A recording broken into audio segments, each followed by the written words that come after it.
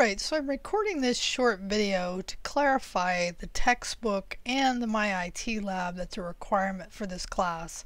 Anytime I get more than a handful of students asking me, I know I need to clarify.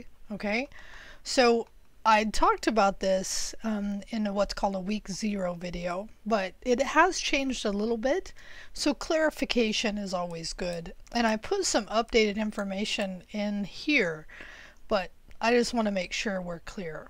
Okay, so for this course, you're going to need a textbook and you're going to need some online, you could call it software, but basically access to simulation to teach you Microsoft Office. Okay, and there is two ways to get this material.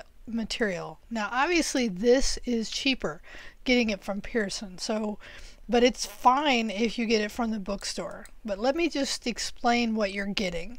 When you purchase the My IT Lab, you're actually getting the ebook inside of the My IT Lab.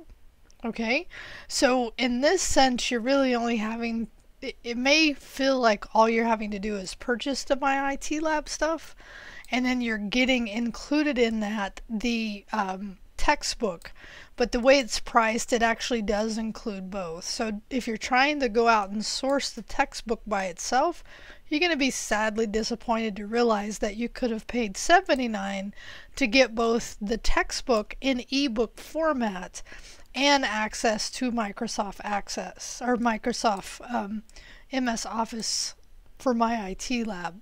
Okay, so I just want to be clear about that, and I've updated this because last semester there was a misunderstanding on my part that you used to be able to, when you bought it at the bookstore, get a hard copy, but that's no longer the case.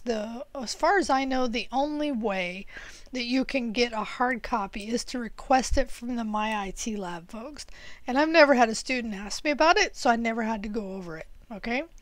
The thing I will leave you with here before I just quickly move over is that you do have to have this by February 9th because if you don't get it by that date, you can no longer purchase it. And you can see based on our course that it is a required, without it you will not be able to pass this class. Okay, so before the start of the semester or even after, I've provided a link based on the section that you're on, and it's a link that gives you the detailed step-by-step instruction for how to set up your My IT Lab account.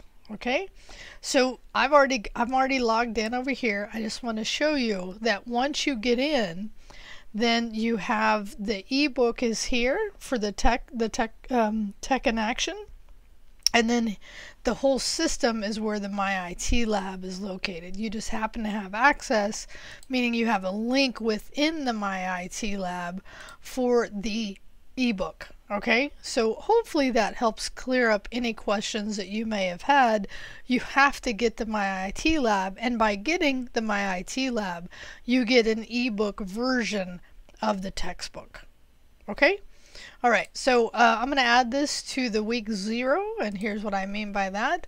Right now I do have, and I still recommend you watch, a video that I've produced in the past that goes over more detail of what this class entails, but I will add this video just so students can have the current, this semester, spring 18 version of the required textbook materials. Okay, thanks. Talk to you later.